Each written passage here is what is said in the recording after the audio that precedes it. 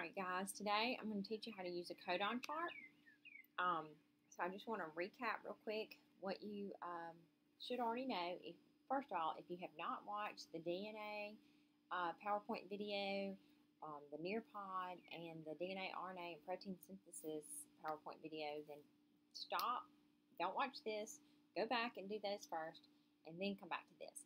Because this is just really a supplement to those. Okay, so hopefully you know about Chargaff's rule, and that in DNA replication you have one strand that acts as the template, and that it basically is the code, and that thymine pairs with adenine, adenine pairs with thymine, cytosine pairs with guanine, and guanine pairs with cytosine. Okay, so and you learned how one strand was the template for the other. It was a semi-conservative process, and each new DNA molecule had one old strand and one new strand. Okay, so that's DNA replication, and that is not what I'm going to be talking about in this video. This video is going to be about protein synthesis. We're going to talk about transcription and then translation. Okay, so the first process of protein synthesis, remember, is transcription. And remember that transcription is when DNA is converted into mRNA. Okay, and so basically DNA has the code or the instructions for making all of your proteins, but DNA is in the nucleus and must stay in the nucleus. So there has to be a way to get that information that's in the DNA out to the ribosomes, and so messenger RNA is what carries the instructions, carries that information. Okay, so this process of converting DNA into mRNA is going to occur in the nucleus of the cell. Okay, because anything that involves DNA is going to have to do with the nucleus. Okay, so it occurs in the nucleus. So let's do that process first. So basically, what happens is you're going to do some of that same base pairing that we learned about with DNA to DNA, but this time, remember, we're converting it from DNA to messenger RNA, and RNA does not have thymine. It has uracil instead. So every time you would have put a T, now you're going to put a U. So T is going to pair with A is going to pair with U, C is going to pair with G. All right, now, while you're watching this video, I think it would be a really great idea that, like, once you think you have it, pause it and try to do the rest of the problem yourself, and then start it back up and check yourself and see how you did. All right, so let's keep going. So we've got CCG. So that would code or convert to GGC. Okay, and then TGG. T would pair with A, G would pair with C, G would pair with C. Okay, our next DNA triplet is GCG. The G would pair with C in mRNA, the C would pair with G in mRNA, and then the G in DNA would pair with C in the mRNA. And then our last one, we have ACT. The A would pair with U, because remember, there are no T's in RNA. The C would pair with G, and the T would pair with A.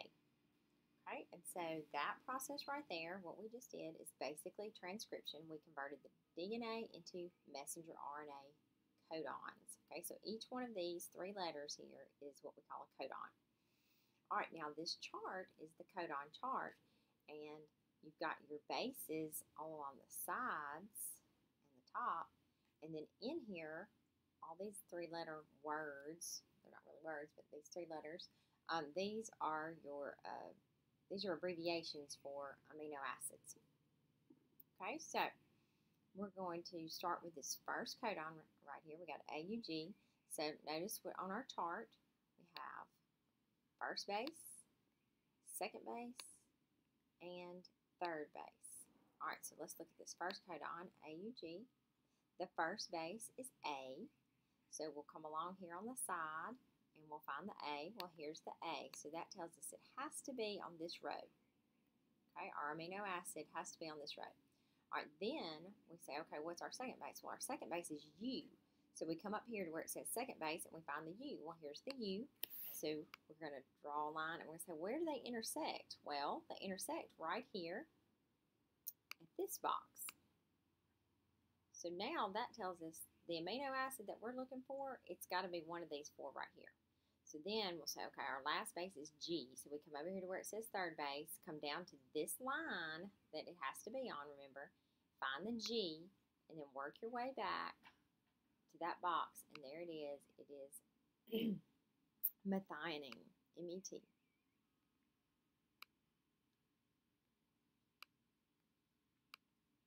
Okay, so now, hopefully y'all are getting it. If you are, I want you to pause the video. I want you to go and see if you can't do the rest of them. And then you can, hit play and check yourself and see how you did. All right, if you're not quite getting it or you think you need another one, then pay attention. Let's do the next one together. All right, GGC. So we'll find the first base. The first base is G. So we come along the side here. Here's G. So we know it has to be on this row right here. Then we're going to, our next base, okay, cars coming by.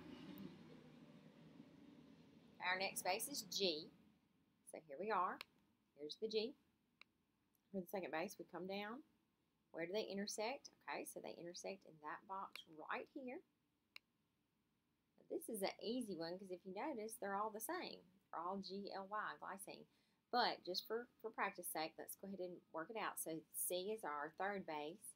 So we'll come down to that row and find the C, and it is glycine. So we would write GLY. Okay? Hopefully everybody's like, oh, this is easy. Okay, so let's do the next one. Okay, this time we have ACC. ACC. So A is our first base, so here's A. We're going to draw a line here, so it's got to be on this row. C, so our second base is C. Draw a line down, and we say, where do they intersect? Okay, well, they intersect right here, this box right here.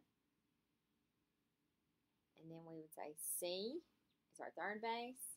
Come down here, find that C, come back, and it is therine, T-H-R. Threonine, I believe is what it's called. Okay, so these are all amino acids. So these different amino acids come together to make a protein. All right, now our next one. Let's erase this. Okay, we've got CGC this time, CGC. So C is our first base. So it's on this row. G is our second base. So draw a line down and say, okay, they intersect right here in this box.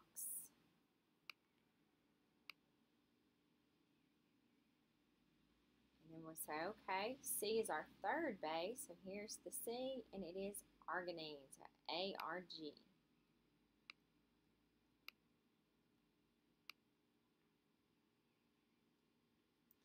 All right. And let's do our last one here. Hopefully everybody's catching on. Okay, our last one is UGA. So UGA. So U's our first base. So we find first base is over here. So here's U. It's got to be on this line. G is our second base. Here's the G. So now we know it's okay. It's got to be right here where they intersect. This box right here. So then we come to over here to third base to this box, and we say, okay, I'm sorry, A, excuse me. Draw a line over, and there it is, stop. And you might be thinking, stop, what? But yeah, that's the stop codon, and that signals that it's the end of the protein, and for the ribosome to stop. Okay, so that process that we just did is translation. Okay, so let's recap that real quick. So translation, remember that is going from mRNA to protein. And that process is going to happen ribosome. Okay, so what we did here, going from DNA to mRNA, this right here, that was transcription, happens in the nucleus. And then the process that we did right here, where we went from mRNA to amino acids to create a protein, that was translation. Together, these two things, all of this, makes up protein synthesis. Okay, so now I want to real quickly show you how to use the circle chart. Okay, so same thing, DNA converted to mRNA. So now we're going to take our codons and we're going to look them up over here on this circle chart. Now the circle chart, notice it starts out in the middle, kind of a bullseye. It's got big letters. So that's your first base. And then this circle right here is kind of medium size. That's your second base. And then these letters are a little bit smaller. That's your third base. Okay, and then on the very outside are the amino acids. All right, so let's start with AUG, like we did before. Okay, A is our first base, so we got to find our A in the center of the circle. So here it is. So now we know, okay, it's in this quadrant, the A quadrant. See how the circle is split up into 4 quadrants. Okay, hopefully you can see that. I'm going to draw that out so you can see it a little bit better. All right, so you're going to, the first base is A, so here's A. Second base is U. All right, so then we come in this quadrant, we find the medium size U. There it is. Okay, and then our third base is G, so we know, okay, it's got to be in this section right here. And so we find the G, there it is, and so it is methionine. So AUG, and then the amino acid is methionine. And if you remember, that's what we learned, or that's what we figured out with the box chart, so this should match. Okay, next is GGC. Okay, so let's erase this right here. All right, so we got G is our first base, so find the big G in the middle. There it is. And then G is our second base, right there. And then C. And it's got to be in the same little section here. So C. So G, G, C, and so your amino acid is glycine, G-L-Y.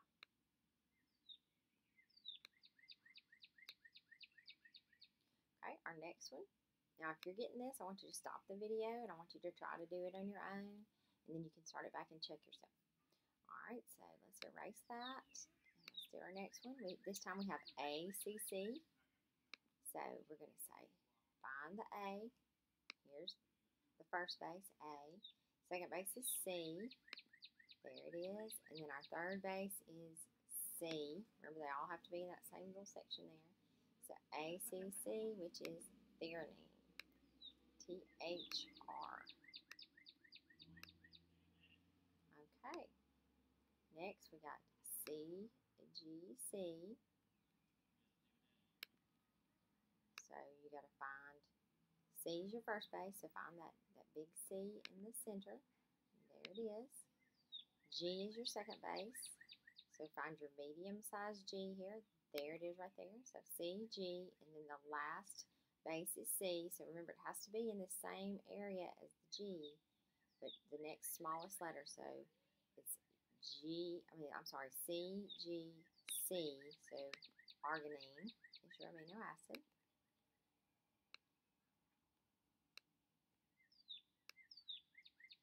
Okay, and then our last one, UGA.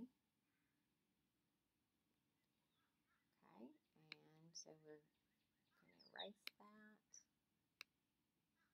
Okay, so UGA. So find the first base, which was U.